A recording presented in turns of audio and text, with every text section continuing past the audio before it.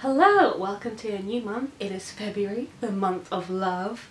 Well, not really the month of love, it's like the first 2 weeks are the month of love and then everyone moves on with their lives, don't they? So, the first 2 weeks. And I'm never big into Valentine's Day anyway, but this year, for sure, any romance in our lives is gonna be fictional, I hope. Don't be going anywhere during a pandemic. No hookups. No. You have to deal with escapism through books and TV like the rest of us. And romance isn't typically my genre. I don't want to be snobby about it, but like I tend to only really invest in romance or ships in books if there's something else going on. I think the closest to a contemporary romance that I've read is Red, White and Royal Blue by Casey McQuiston, which romance is a huge focus of that book, but there is sort of politics, going on in the background. Romance is not the only factor in that book, but a lot of the narrative is taken up by the romance. So I think it is something that I can enjoy, I just have not opened myself up to it yet. And I thought, you know, this year, while we're in solitary confinement, it would be a nice time to indulge in some steamy escapist romance.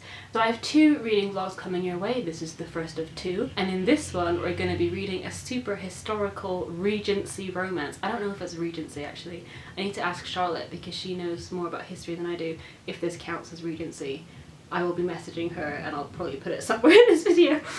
But we're reading A Gentleman by Any Other Name by Casey Michaels, and this is a Mills and Boon novel, and I know that Mills and Boon are known for romance, erotica, escapism. I'm not entirely sure what their MO is, but I know that it's romance.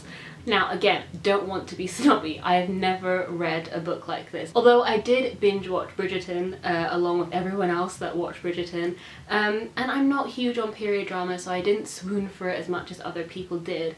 There's definitely a shift in the middle of Bridgerton where it stops being about like petty silly drama, which I thrive on, and then it became about women's duties and like marriage and having children. You'll know what I mean if you've seen it. There's like an event in the middle that happens and then it kind of changes the tone of the show, and I was like, oh, I was just here for the Gossip Girl setup, you know? But in a way this book now feels a bit more topical and part of the kind of cultural zeitgeist because everyone is, you know, swooning over period dramas. There are people scrambling to try and get their hands on the Bridgerton novels, so I feel like it will be a good time to give this a go. And I do have to say I didn't buy this with the express purpose of reading it. I bought this in a charity shop for 79p with the intention of using it as a prop for a documentary we were making in film school about female self-pleasure and masturbation, and obviously like erotica novels and, you know, Regency romance, historical romance are synonymous with like women's pleasure and all of this stuff. And you know, there's that episode of Friends where Joey finds Rachel's porn book and it is like a silly romance between like the stable boy and the princess or whatever, and he makes fun of her for having porn,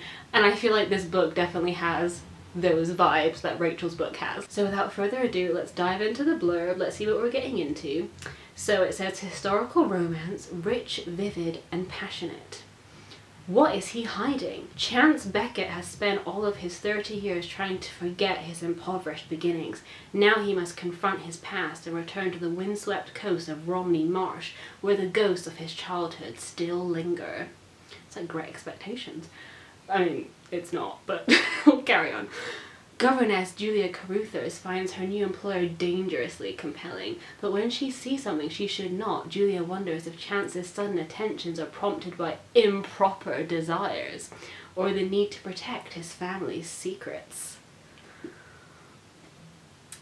It's definitely what I thought! No, I'm trying to go into this with an open mind, but I'm excited. Also, what fascinates me about this book is that in the back there is an advert for a Fabergé inspired tribute to a departed loved one, and it's just this like Diamante egg which has, it's called a loving remembrance musical egg, and it plays Touching Melody of Amazing Grace. I'm gonna put in a clip so that you don't think I'm like unhinged and making this up. And it has a little poem on it, and then you can like cut out the back cover and like send off for this Diamante egg. I mean, why don't modern books give you the ability to order a Fabergé inspired egg for a departed loved one? I for one would buy it. Why is that a trend that stopped? Oh my god, there's one on the front cover as well. That is so funny that you could just cut out this hole and then there would just be like a gaping gap in the front cover. Oh my god. Anyway, I think I got a bit distracted by the Fabergé inspired egg element of this book, but I will be starting this tonight and I am very excited to see it unfold and bring you with me because I'm not suffering this alone. Oh, here you are, face to face in this trashy bar. Another glass and I am going places. Makes me laugh about the irony of everything.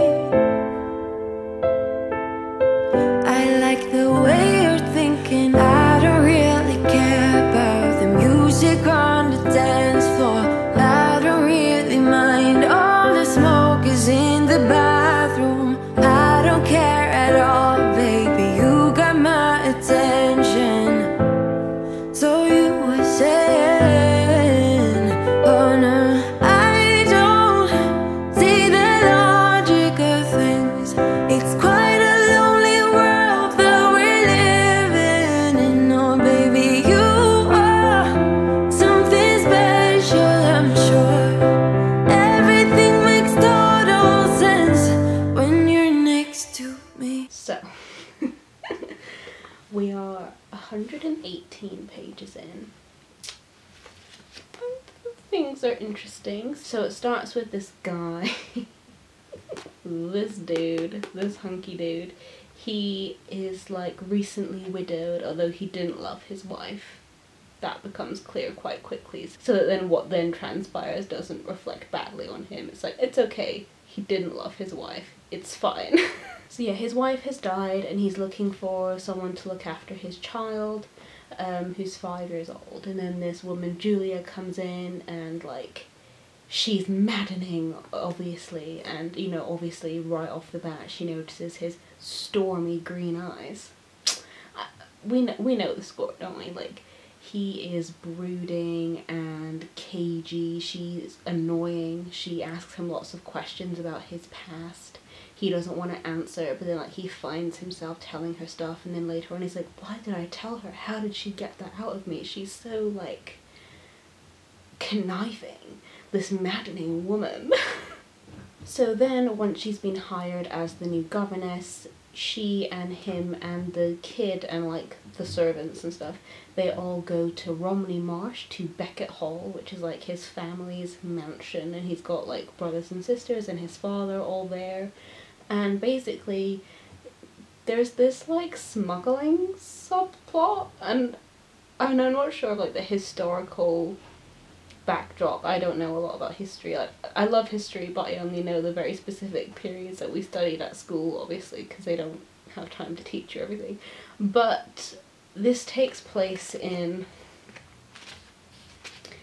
1811, which I checked with Charlotte, by the way, counts as Regency. It counts as a Regency era novel because that it falls within the time of Regency. But there's this whole thing of like people smuggling stuff from France, or like, I don't know, basically there are people at the docks and, you know, at the sea, at the coast, that are like smuggling things into the country, and then this Chance guy, like the main guy, this dude, he works for the War Office and it's his job to like investigate the smugglers. So they're on this big coach trip to the mansion, and then they like bump into some smugglers, and then one of them dies or something. And to be honest, I wasn't paying full attention. I was just waiting for like the steamy stuff to start happening.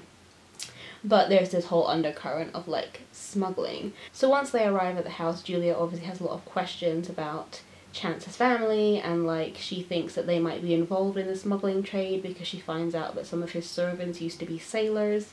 I don't know. So she like accuses him of all this stuff, and then he's like, no, don't worry. But then he realizes that someone is listening in, and so then he changes the conversation to be like, oh Julia, I haven't kissed you in so long. And then she obviously like realizes what he's insinuating somehow. She realizes that like, oh, somebody's listening, like I'm gonna play along. And so then she starts like flirting back a bit, so that like whoever is listening in thinks that they're like being secretive and talking about their affair, when in fact they're being secretive and talking about smugglers.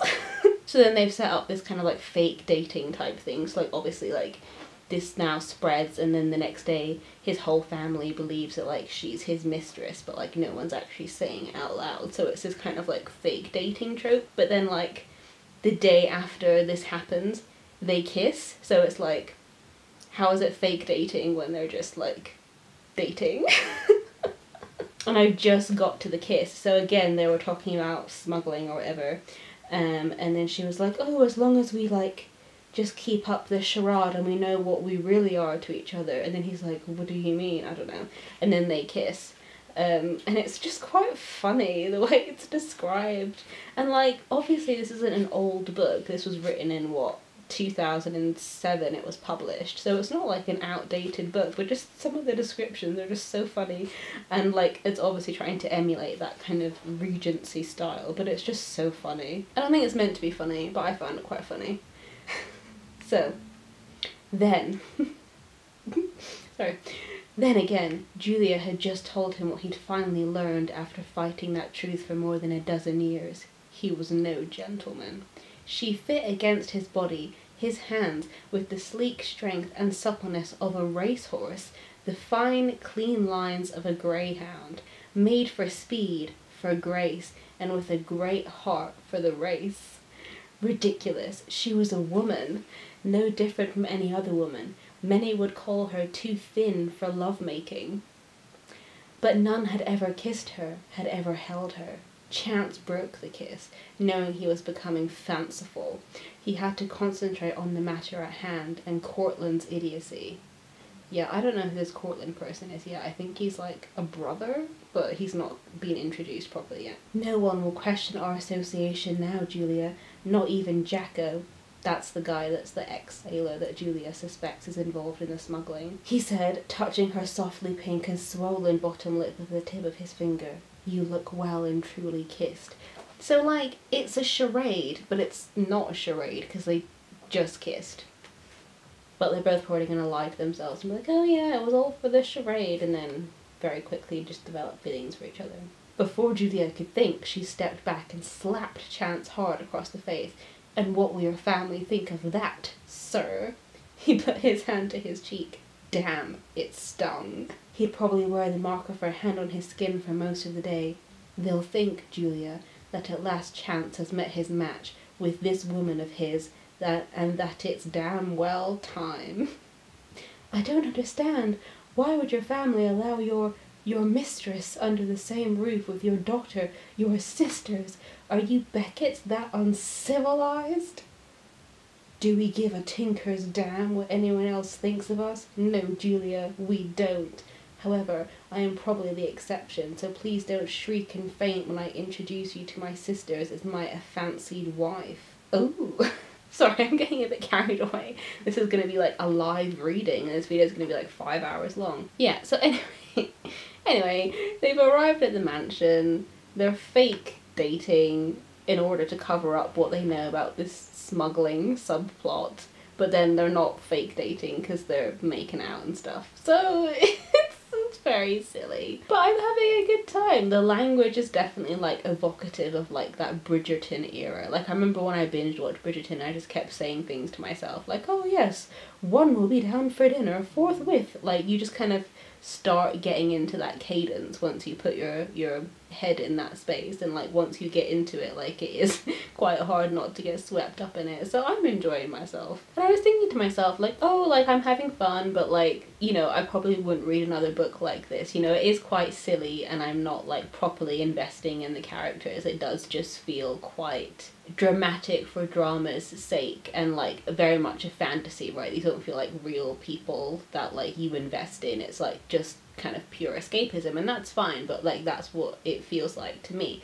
And then I realized that like a lot of the hallmarks of this book, and maybe this genre as a whole, because I don't know enough about the genre to start making claims, but this whole setup is low-key like very gothic. Like I love gothic fiction, I love The Bloody Chamber, and that starts kind of similarly to this, when there's like a young, naive, virginal woman who gets taken away to this isolated marshland with this like mysterious man who's like her betrothed or whatever.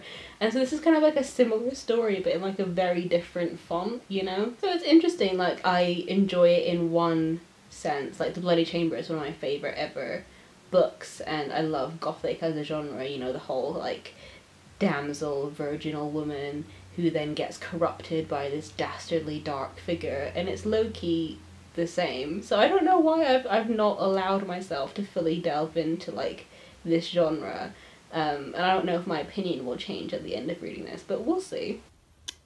We're on page 145, and we have the first sex scene. Well, I assume so. We've had the first mention of his manhood, so I assume that's where this is going. But oh my god, this is so funny. She's floating on a cloud. Okay, what is it with these animal comparisons during steamy scenes? Like gentling her as he would a timid young colt. Don't compare her to a horse, dude. Come on. She's crossed into womanhood. Womanhood. She's a woman now. Hello, me and my snazzy new jammies. Sorry, that was a crotch shot, I just realised that. Anyway, me and my snazzy new jammies, which I won't pan down for, are coming in to say, what the fuck? Why does he call her sweetings? This has happened several times, and I didn't point it out the first time because I thought, I don't want to think about that. But it keeps happening, and I don't like it. Ew.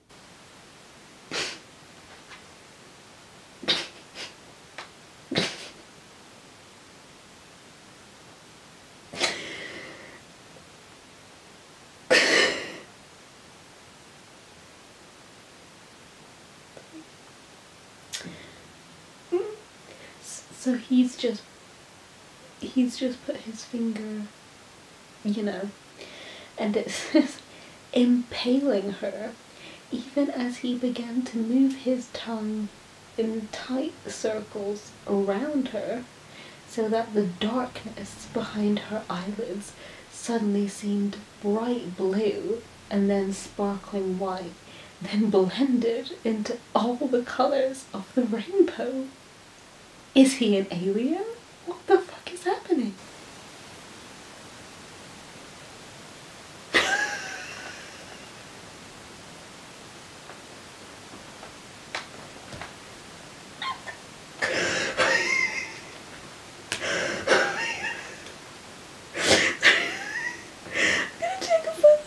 Just read, and I'm gonna put it on the screen for you now. Hang on.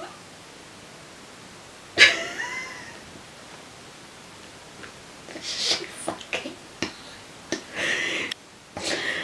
Oh, I think she died metaphorically. Oh, quite excited there. I'm finished. It's like 1:30 in the morning, and this video has to be up at 10 AM in like 9 hours. I really don't know why I do this. I'm living life on the edge and I hate it. It's stressing me out. So this is going to be a very quick, rambly wrap up of my thoughts, and then I need to edit like the wind. Also, I'm really aware that all of my reading vlogs, I'm very like schlubby in my pajamas and just reading in bed all the time. And I'm sorry about that, but like we're in a lockdown. At least now I've got some fancy new pajamas because my other ones, the elastic, went, and I had a very embarrassing moment where I was doing the dishes and then the elastic just went, and then obviously I couldn't do anything about it because my hands were wet and I was doing the dishes. Anyway, that's a very clear visual that you probably didn't need. Anyway, let's get on to the wrap up. This book ends in a very stupid way. The big like finale of this book is not them finally getting together and whatever, because they have sex pretty early on, so like where's the tension? But it's this big like, there are these like rival smuggling gangs. So there's a smuggling gang that like the Becketts, the family who live at this big house, they're basically helping this gang of smugglers. But then there's a rival gang of smugglers that's like more dangerous and they have connections to London, and if that gang finds out that the other gang is like connected to the Becketts, then they would all go to prison, and Chance would be like put in prison because he's like also working for the king. So I don't know, who gives a shit, right? Like, you see the cover of this book and you're not like, oh, I'm gonna be in for a rip-roaring tale of smugglers. Like, that's not what you sign up for. You see this cover and you're not signing up for smugglers, are you? Like, but that's what you get. You get the smugglers. And also this family is like ex-pirates, and that's just not gone into at all. Like, they had some weird privateering business, like they're from the islands. And there's also this woman called Odette who lives with them, and she's kind of like a nanny slash witch doctor. They don't use the term witch doctor, but she's the only black character, and she's from Haiti, and she like puts spells on all of them and gives them charmed objects. And I just feel like that was a little bit strange.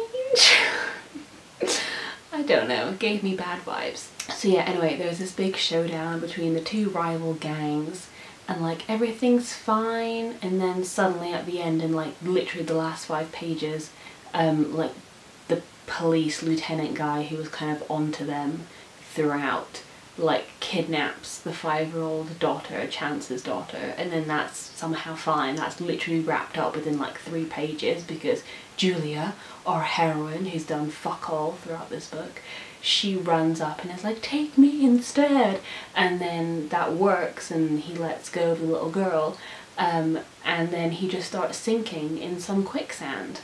So like, she didn't do anything.